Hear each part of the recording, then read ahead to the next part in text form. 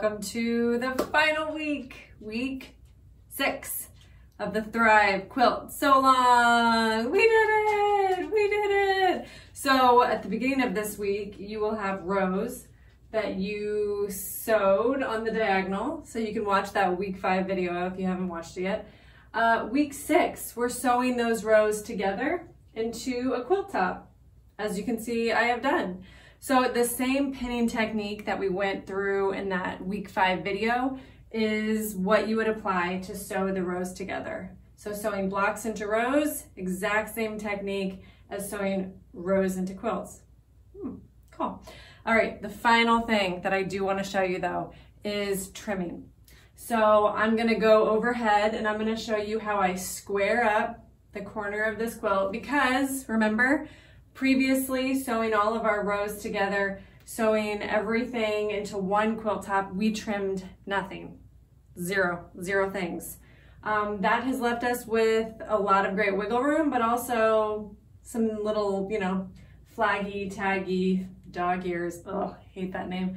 But we're gonna snip them. Actually, we're gonna roll them. We're gonna rotary cut them. So I'm gonna show you how I use my ruler, how I get that nice horizontal and vertical, and then that final top border strip is ready to be sewn. I've gotten some questions why the one border. People see border and they think, oh, 4 sides. Oh, but you didn't give me enough fabric. I'm only cutting 2 strips for a throw. Yeah, so it's just one border on top, and there's a little backstory. So travel with me back to December 2019 when I actually designed all 4 quilts for 2020, and this quilt was originally named Flourish because I thought it actually looked like tulips growing and flourishing. I thought it looked like little blossoms that were shooting up into the sky, and so I thought, well, I'll add a strip at the top to be the sky.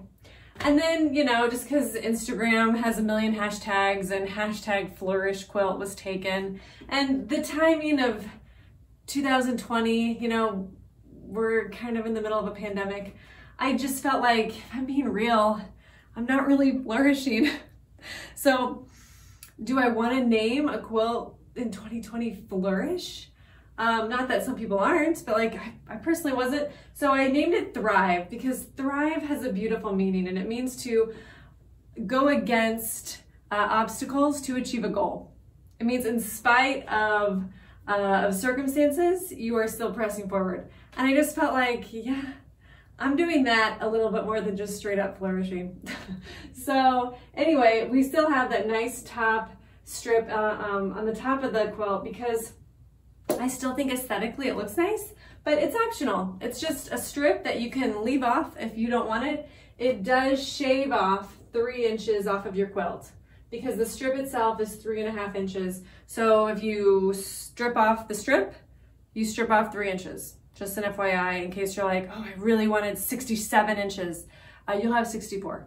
So not a huge deal. Or if you're like, I need perfect symmetry, more. Do border on top, border on the sides, border on the bottom, have a nice large quilt.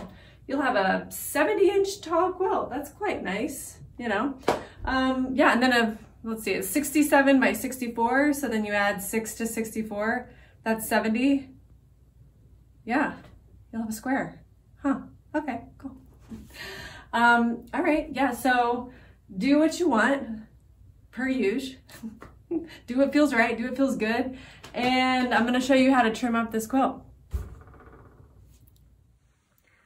So I have my cutting mat and my quilt top that I'm gonna lay on my cutting mat. And this is the kind of thing that you can actually do on the floor.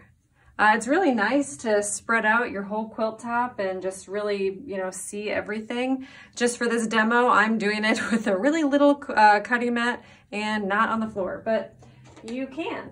So I have a rotary cutter. You can use your regular 6-inch by 24-inch ruler, or you can use your 12, all right, this is a 12.5. You can use a square ruler. And a square ruler is kind of nice because it just gives you a little bit more of an idea of what things are looking like. So pretty much, I'm just gonna line up the tip of this triangle with the tip of this side, and I'm gonna line it up so that it's on the 1/4 inch line. And once it is, then I just press my ruler down and I just give it a slice. I mean, it's really as easy as that. And I keep going along, lining up the 1/4 inch marker. You can use this ruler too. So let me show you. So here I have my, let's see, 1/4 inch line. Well, you know what? If I'm doing this, I'm gonna do it this way. Oh, and you know what? Doing it with this ruler is actually harder because this is not as long. So if you have a wider ruler, or if you have 2 rulers and you're like, oh, I don't have a wider ruler, you can butt up 2 rulers next to each other. You can do that because this is exactly 6 inches and this is starting exactly on the 0. And so that makes this 18.5 inches right here. So you can do that at any point, anytime. Just make sure your rulers are lined up. And that's kind of a nice way to make, you know, a couple rulers really stretch. So let's see if I'm lining this up. Sorry, my head's gonna get in the shot for just a second because I wanna really see what I'm doing. Okay. And you know what it looks like? I'm pretty much right on the money. I sewed this kind of wonky, so I don't have as much wiggle room as I thought. But you know, just the fact that I am able to sew wonky and still be okay means that I have wiggle room. Does that make sense? All right, so here I go. So that's square. That's pretty perfectly square. And then after I do that, I can just move this on up. And if you have a larger cutting mat, you don't have to move it quite so much. And if you are spread out on your floor or a really large space, you don't have to drape your quilt as much. So that means it's not going to be stretching as much.